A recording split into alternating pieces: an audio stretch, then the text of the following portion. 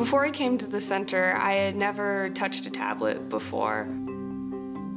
At the center, my job was to describe and translate a collection of 34 cuneiform tablets, which are the oldest items in special collections. Cuneiform is the oldest writing system invented by humans around 3400 BC. Cuneiform tablets are made out of clay, which was a very abundant resource in ancient Mesopotamia. The collection has mainly two types of tablets, receipts and writing exercises from the world's first schools. This receipt is the oldest item in special collections, which is over 4,000 years old, and it records 19 fat sheep, 10 male goats that were given as an offering to King Shulgi from a man named Nalu in the city of Ur. This was done by a beginner student just learning the basic nouns for the writing system. In the first column, the teacher wrote out signs to be copied by the beginner student. In the second column, we see the student's work. Here we see the basic nouns for fly, dog, and fig, which were also copied on the reverse.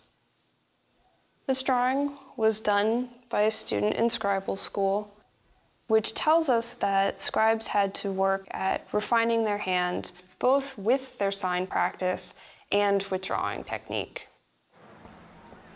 As a teaching assistant, I was able to use my training from the center to create a class with fellow graduate students.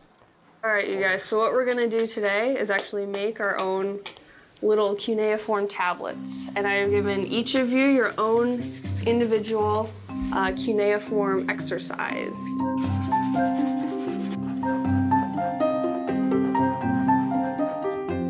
This is like playing Operation. There are no lazy scribes.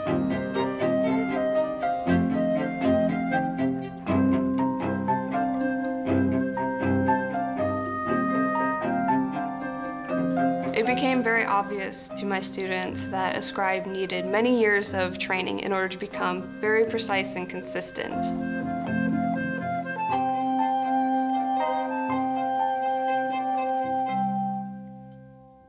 My experience here at the center ties in very closely with my career goals.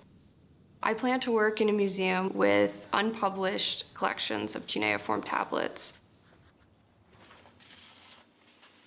One of the benefits of working at the center is the ability to develop technical skills in my field. For example, I was able to work on line art, which is the rendering of signs from the tablet into a black and white drawing, which makes it easier for a non-specialist to read.